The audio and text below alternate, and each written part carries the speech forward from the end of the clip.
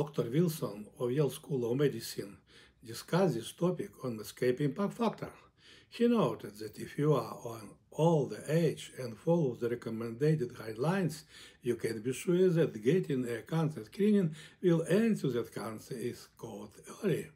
You might think, isn't it good that I'm following the rules and my life has just been saved? However, as this article demonstrates, it is difficult to prove that cancer screening unequivocally saves lives. A meta-analysis of very specific randomized trials of cancer screening methods has shown conclusively that with the exception of sigmoidoscopy for colon cancer screening, none of the existing methods significantly changes life expectancy.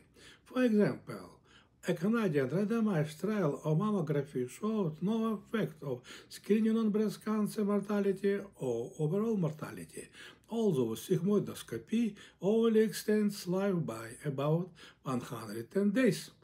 Yes, screening tests are unlikely to benefit most people because they are not at risk of dying from the particular type of cancer being screened for. However, they can be significant for the small number of people who get screened regularly, potentially saving their lives. It would be ideal if we could identify these individuals in advance, but then there would be no need for a screening test. Dr. Wilson told an old story about a girl on the beach after a storm who threw washed-up starfish back into the water. Someone came up and asked, "Why are you doing this? There are millions of starfish out there. It does not matter if you threw a few back." She replied, "It's matter." I share Dr. Perry Wilson's concern that such a meta-analysis might lead some people to opt out of cancer screening. For 39 out of 50 people, this might be acceptable.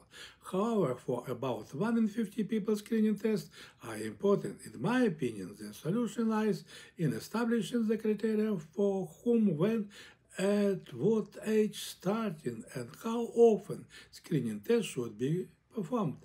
Thanks for likes and sharing.